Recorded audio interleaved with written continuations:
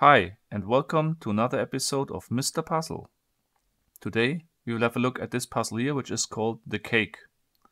It is part of the Hanayama cast puzzle series and was found or was released, I think, beginning of this year or end of last year, so it's one of the newer ones out of this series. It was found by Bram Cohen, which is also known as the founder of the BitTorrent protocols. And it seems he's also interested in puzzling, since he is the inventor of several puzzles of the Hanayama series. The puzzle comes in the usual Hanayama quality. It comes in this Hanayama box here, has a difficulty rating of 4 out of a maximum of 6, and it consists out of 4 single parts. As usual for Hanayama, the target is to assemble all of these parts and reassemble them again. You can buy this puzzle all around the world, I think, in several puzzle shops, and I will put you the link in the description where you can buy it. How to solve the cast cake I will show you after the spoiler break.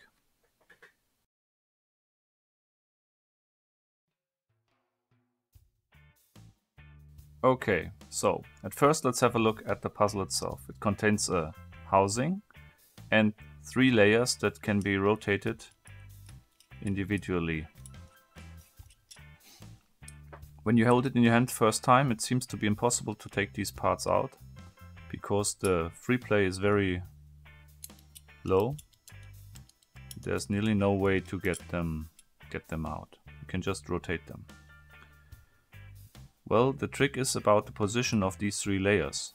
When you put them in a specific position, and which one this is, I show you right now, you will be able to get the upper part out. The position looks the following. I put the lower layer here flush to this edge.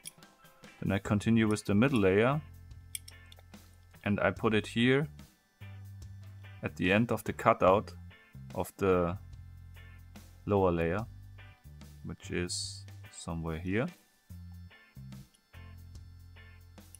And then I move back the upper layer in the position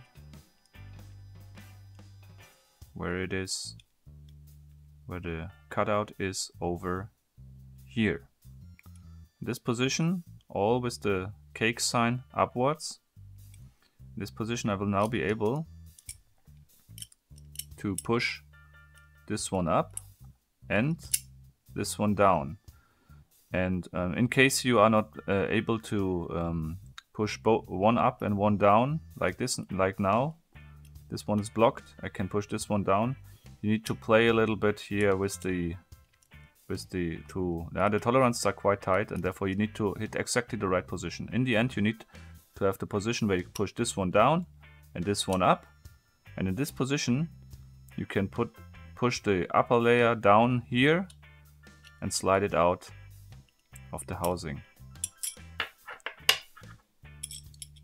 So when I take all parts out, you can see these parts are completely identical. It's just the way how they position to each other, and if they are in the correct position, you can take them out easily of the housing. To reassemble them, we're gonna